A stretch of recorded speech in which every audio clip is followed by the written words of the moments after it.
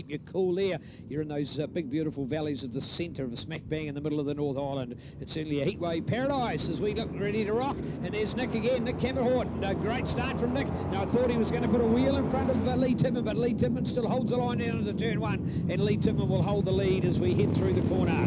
This is MV Motorcycles Intermediate Racing, and a great start there from Lee Tidman, but Nick Camperhort to run right there with him on the Husqvarna, as the Swedish like to pronounce it, put that real hush into Husqvarna, as the Husky is up there and looking back then to Mike Kyle, and I don't think Mike got as good a start that time, Dennis. No, I watched him there and he got a real bad one.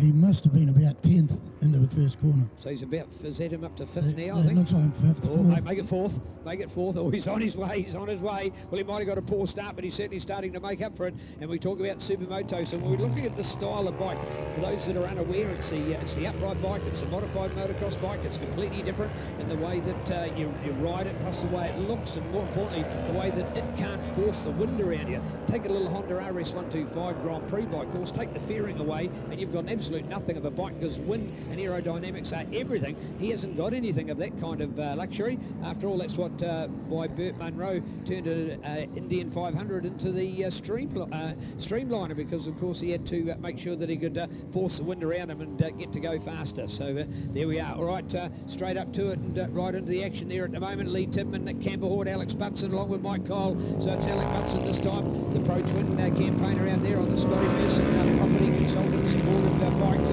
well done to Alex. I tell you what, he's going to be a hard man to put there on that SD, but if anybody can do it, Mike Cole can do it. That's a 650 versus a 450, 650 in the twin over the 450. You would think actually on a bigger racetrack there'd be no chance of a motard keeping up with the time of a Pro Twin, but that is certainly not the case here today, because Mike Cole down, Mike Cole, and a little bit of dust to go with it, and more importantly we're looking out for him and to see that he's okay. Yes, there he is, he's up and he's moving out of the way of his motorcycle, but bad luck for Mike. Just when we were giving him some credit, just as he was trying to fight his way into that 3rd place overall, and just when he was there on the tail with Alex Butson, he looks to have had the classic. In fact, if we get that one, maybe we might see a Ctas, or I'm unsure, I can't see the screen from here, but if we do, it looked from this advantage that he just lost the back end and it drifted out on him completely. But there you go, and quickly the Orange Army is there. The flag marshals do an outstanding job and recover the bike and get it back off the racing line. Oh no, we've gone to a red anyway. Sorry, we've gone to a red. So but there you have it. Maybe not out of the way quite enough